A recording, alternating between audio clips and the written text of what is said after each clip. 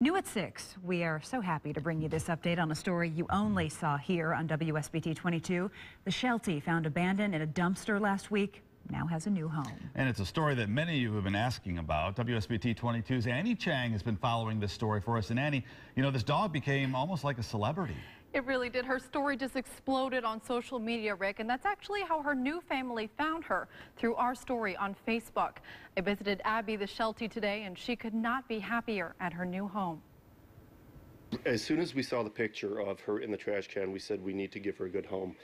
And so they did. As soon as they read WSBT-22's story about this Sheltie abandoned in a dumpster, Alex Nazaroff and his partner Scott knew she belonged with them. We were first in line. They were here first thing in the morning. They were ready to go. They submitted their application. They were excited. And they weren't the only ones. South Bend Animal Care and Control got more than 200 phone calls with even more emails and faxes after our story aired. People from all over the country wanting to adopt Abby. New York, Texas, Wisconsin, and just all over the place. We had people all interested in this particular story of this little Sheltie who was found in a dumpster. But many other dogs and cats at the shelter need homes too. And Harmon hopes Abby's story will encourage others to rescue a pet.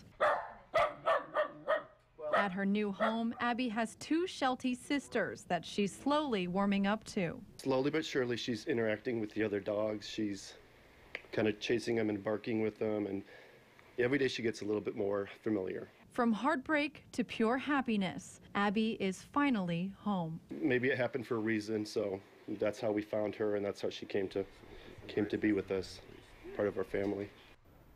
Now, the shelter says about 25 people submitted applications to adopt Abby, more than any animal they've ever had at the shelter. They're hoping this gets the word out about their other adoptable cats and dogs. I'm Annie Chang, WSBT 22 News.